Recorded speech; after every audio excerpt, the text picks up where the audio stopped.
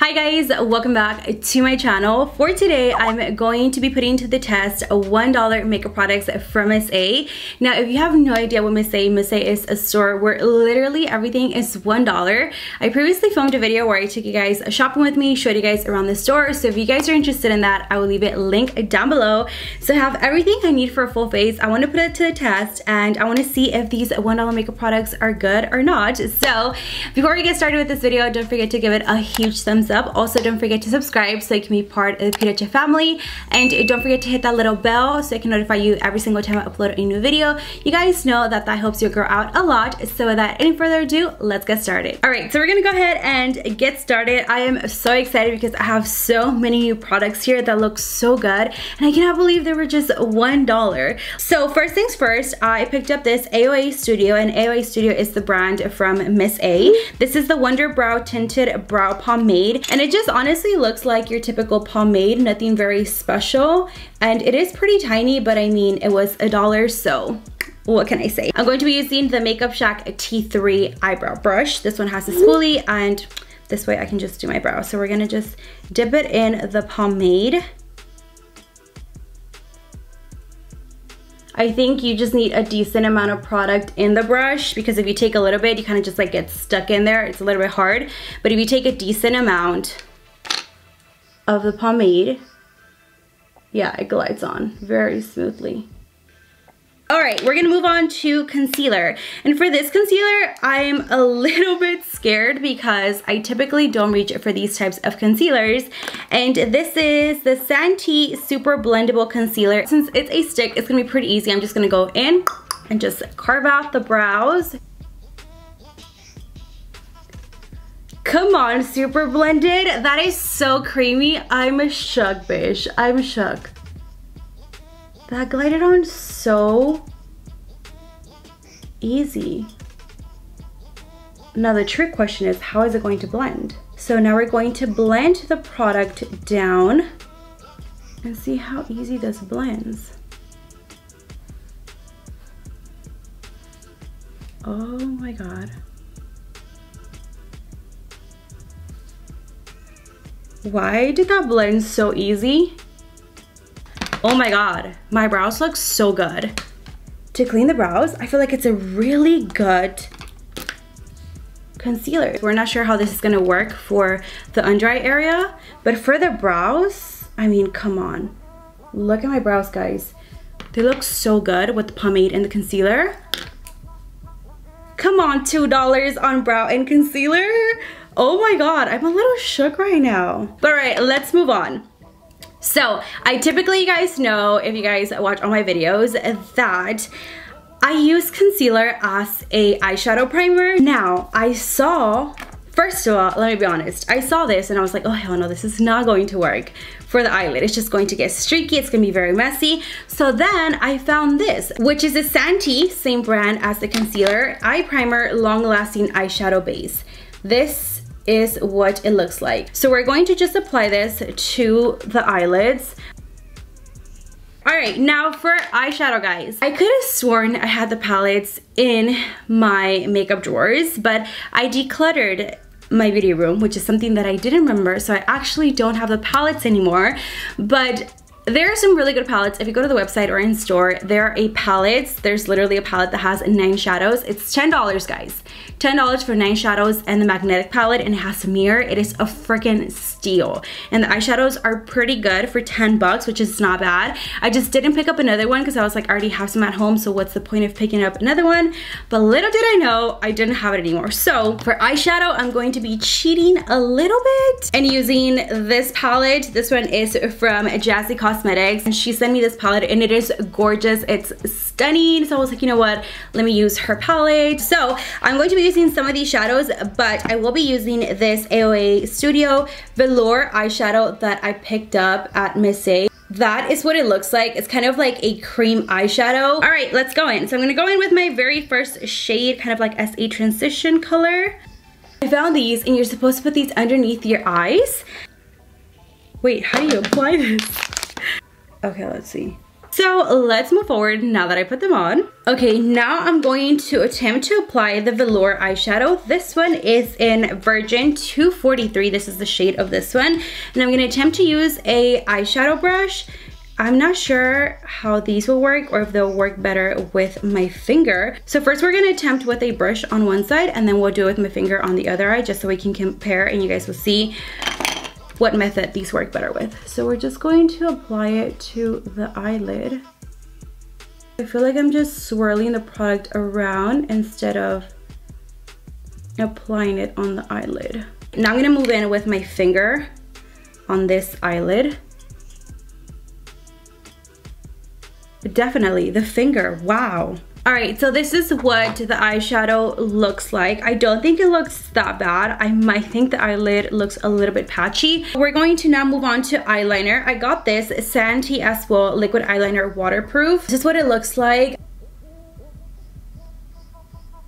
So this is what the eyeliner looks like. All right, so what I think about the eyeliner, I think for $1 it's not bad. Now we're gonna move on to something that I am so excited. Okay, so the last time I went to Miss A, the Miss A that I went to had no lashes in stock. Everything was sold out. And now apparently they have an adhesive and lashes. I was like, come on, Miss A, stepping it up. So this is the Super Strip Lash Adhesive and it has a brush, which is something that I fell in love with. And these are the lashes. These are in the style Tori. I'm gonna take out the lashes. And before taking them out, I'm going to test out my mascara. This is the Muse Cosmetics Mascara Waterproof. So we're just gonna apply a very slight coat. And I can already tell, nope, I do not like this mascara. It's not separating my lashes. It's not adding volume or length. It's kind of just like slapping on the product to the lashes. So this, I can tell you off the bat, this mascara is not my favorite one. I don't like it just because, again, like my lashes look the same. Okay, the lashes are getting nice and tacky. I'm going to apply the first one, which is this one. Oh wow, these lashes are not bad. Okay, lashes are on. Okay, so now for a primer, guys. I have already tried almost every primer from Miss A and none of the primers do anything for me. So I didn't pick up a primer from Miss A because I already knew it wasn't gonna work for me. So I was like, let's just not even try. Let's not even go there because it's not gonna do anything for me. So I am going to be using my e.l.f. Poreless Putty Primer. This is still a super inexpensive primer, guys. It is $8 in the e.l.f. website or at Ulta. Highly recommend it. It is such a good primer. It's only $8. So I'm going to be using this one. And this is typically the primer that I always use on an everyday basis. Okay, so the primer is on and now we're gonna move on to the part that I am the most excited about. They released a buildable satin foundation and I am so excited to test this out. You guys have no idea. Now I also picked up a Wonder Blender Mochi Soft AOA Studio. This one's $1.88 as well, but the other 88 cents go to the education foundation that they have. So we're gonna go on with Pure Beige. 305 Pure Beige is one that I'm going to be using. Here we go. Now this is not a full coverage, it's a buildable foundation.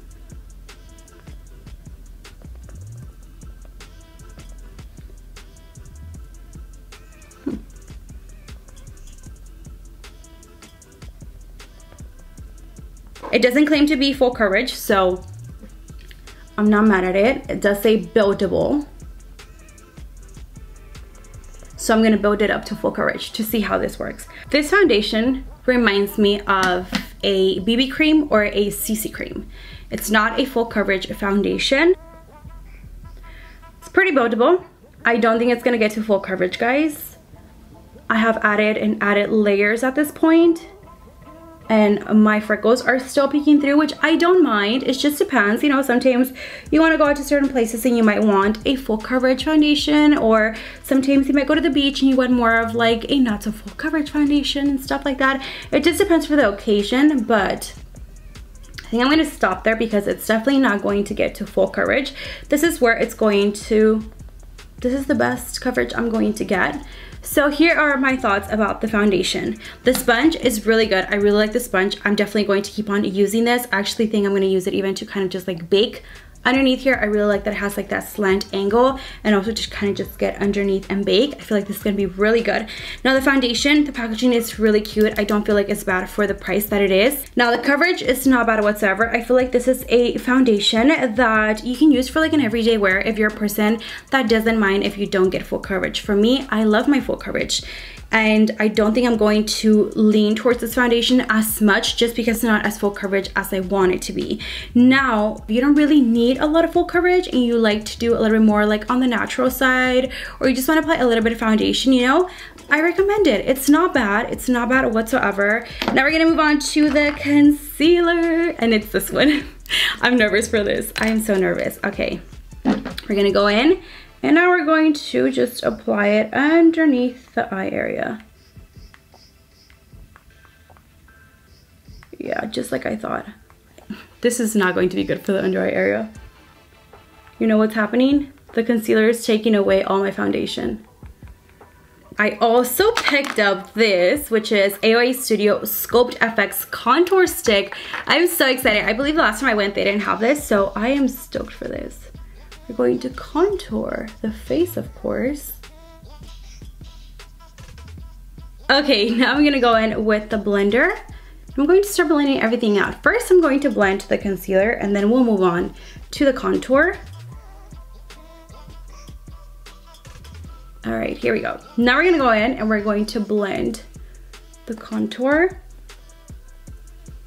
Oh yes, this sponge, did you see how easy that blended? And did you see how that little slant came through? Like, it blended perfectly in there.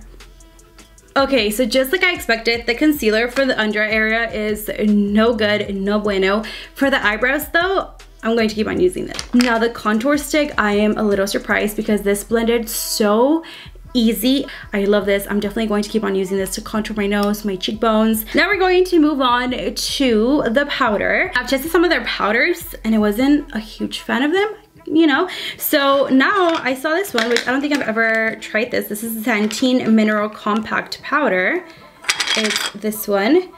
And this one is in 01 Nude. Now I'm going to set my face in place with the powder, and I'm kind of just swirling around with the sponge like this, and we're going to set everything in place. I know my under eye area is not going to look perfect and it's going to crease like crazy because the only powder that works for me is the Laura Mercier translucent powder, literally. This is what the powder looks like on the face. I feel like it looks really powdery in my face right now, but this is very typical when you apply a powder, like, oh my god, you look so powdery. But once you apply it with like setting spray, everything kind of just like melts into the skin. The powder for my under eye area, personally, I already know it's not going to work out for me. Everyone is very different though. My under eye area, I feel like it's the thing that I struggle with the most when it comes to my makeup. Like, there's just that one powder that works for me, which is the Laura Mercier. But to set the face, I've used other powders very similar to this one to set the face. I don't think it's bad to set the face, honestly. I think it's pretty good for a freaking $1. It's not bad. It even gives you a little bit more full coverage. So it gave me a little bit more of coverage. I don't think the powder is bad. I think for $1 is pretty good. We're going to move on to matte bronzer, and this is the one that I found from Amuse Cosmetics. This one is in matte bronzer, has quite some fallout, and we're going to start bronzing the skin. Oh, this smells so good. Wow, this smells like flowers. It literally smells like roses. That smells really nice. I'm gonna bronze the skin. This bronzer is really nice. I feel like it's a really pretty shade. It doesn't look too muddy or anything like that. Okay, I'm gonna move on to blush, and I have this Amuse Cosmetics Blush Duo. This is what it looks like. Oh my god. I was expecting this to be like that and it just like popped out. It freaked the heck out of me, but this is what the blushes look like. They look so beautiful. This is a blush duo, guys. I'm not quite sure what shade this is. It doesn't tell me what shade it is. We're gonna move on with the blush. I actually want to mix both of them together to see what color it gives me. It has a little bit of shimmer to it. Wow, that is so pretty. It gives you kind of like that highlight look, but it still looks like you have a little bit of blush going on. I love it. I feel like I did really good by mixing them. I don't think this is a blush and this is a highlight. It's a blush duo. I think mixing them together makes such a good combo. Like my skin in this area looks so radiant. I'm living for this. Wow, it's really nice. It's really pigmented, as you guys saw. So a little bit goes a long way. Oh my god, I think I just found my new favorite blush duo. Wow, I'm so excited. Okay, we're gonna move on to highlight now. For highlight, I'm going to be using the Amuse Cosmetics Highlight Duo, which is the one that I use to set my eyeshadow. And I'm thinking I'm going to just take a little bit of both as well. Let's just mix these two also. That is really pretty. It's like very subtle, but it's really nice. Wow. I am so in love with this highlighter. It looks so nice. This is stunning. I am in love. I don't know what shade it is, but I'm pretty sure if you look on the website, you'll be able to find them. All right, for lips, I picked this up, AOA Studio Wonder Lip Pencil Lip Liner in 2402 Nude. So we're going to go ahead and outline the lips with this. It's not applying for some reason. I've tried some lip liners before from Miss A and they worked really fine. I wonder if there's two different lip liners. The previous one I used really worked for me. Maybe we can try taking off the first layer and then let's go in now. I'm still struggling with it. I don't know what happened. I don't know if there's two different kinds of lip liners. I'm gonna figure that out because the other one, I remember it worked perfectly for me. Now for lips, I have a couple products that I wanna test out. So I have all of these lippies from Miss A. These are the new lipsticks that they just launched. They don't have a name, it just says AOA Studio. There's a couple of shades that I really wanna test out. But I think I'm gonna pick up this shade, which is Shore. And let's put it on the lips. Whoa. They are not creamy on the lips. Oh my god. You know what? Let me take off the foundation. Hold on. Maybe that's the issue. All right. I took off the concealer. Let me go in with the lip liner now. Oh, okay. It was a concealer. It was a concealer that was affecting the lip liner. So it's not the lip liner. It was the concealer. Oh my god. I was like, wait, that's weird. Last time I really liked them. Now we're going to go in with the lipstick again because maybe it was my foundation.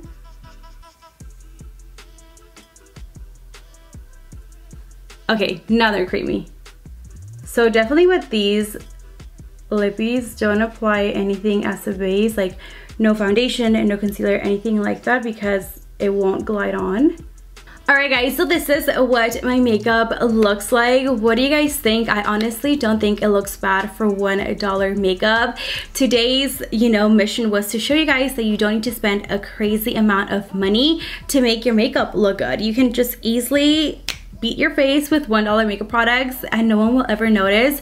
You guys definitely saw the products that I was so shocked with and in love. And you guys saw the other products that I was kind of like, kind of iffy about. I gave you guys my opinions and my review as we were going with the products, but you guys will definitely notice what products I was like in love with. But I don't think my makeup looks bad. The only thing that for sure I don't like, the velour eyeshadow and the mascara. We're kind of like, for me, but you guys can see that my eyeshadow is still creasing, and I don't think it's the eyeshadow primer because the rest of my shadow looks pretty bomb, very pigmented, very vibrant. The shadows blended beautiful, they're still there. It's just the situation that we have going on, and I'm pretty sure it was because of this, of the velour eyeshadow, so don't recommend this. But the rest of the products, I was very shocked about it, and I love them. Oh, we have to do the test for the eyelash. They're not going anywhere. Come on, Miss A, stepping it up. Such a good adhesive. That was like the final test I had to do. I genuinely think this is a dupe. So if you can never find this, or you don't want to spend $4 on this, then just invest $1.88 in this one. I think it's basically a dupe. I think out of all the videos that I've done testing $1 makeup products, this is the first time that my makeup looks really good. And that I discovered a lot of new holy grail products that I really love. But other than that, hope you guys enjoyed today's video. I love you guys so much. Don't forget to subscribe so you can be part of Pita family. If you like today's video and you guys want to see more makeup videos, kind of like reviews and stuff like that, don't forget to give this video a huge thumbs up. That lets me know that you guys like these videos and for me to film more. Also, don't forget to turn your post notifications, hit the little bell so I can notify the next time I upload a new video, and I will see you guys on the next one. Bye guys.